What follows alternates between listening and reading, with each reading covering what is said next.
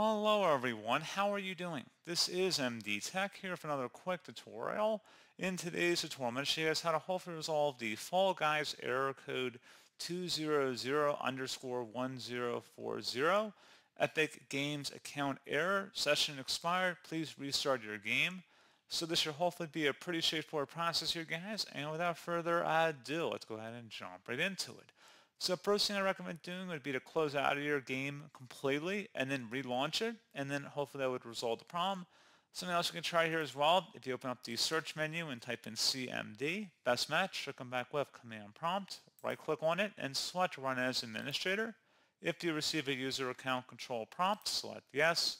And then into this elevated command line window, type in ipconfig followed by a space /flush DNS.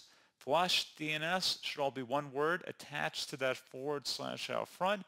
Hit enter on your keyboard. Should come back with Windows IP configuration. Successfully flushed the DNS resolver cache.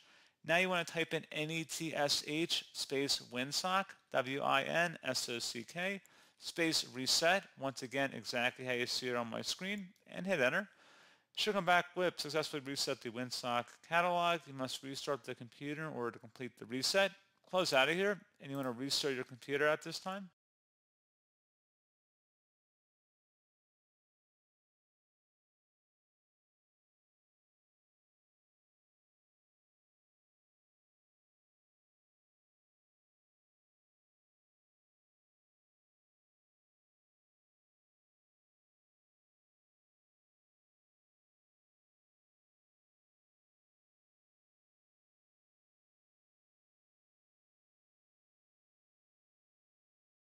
Now that we're back into Windows, hopefully the problem has been resolved. However, if you're still having a problem, we can check the Epic Games servers to see if they are down. If they're down, it means you're not going to be able to connect to their servers, obviously. You may want to check their social media accounts as well, see if anyone else is reporting an outage.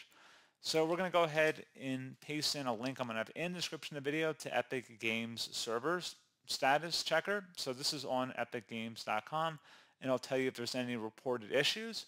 Please keep in mind that it may take some time for this webpage to update after an outage. It might not happen immediately. So check back a few minutes later and see if maybe it says operational right now, but it might not be operational 5 or 10 minutes from now. It just takes a little bit of time to update sometimes. So pretty straightforward process on that. Do hope I was able to help you out, and I do look forward to catching you all in the next tutorial. Goodbye.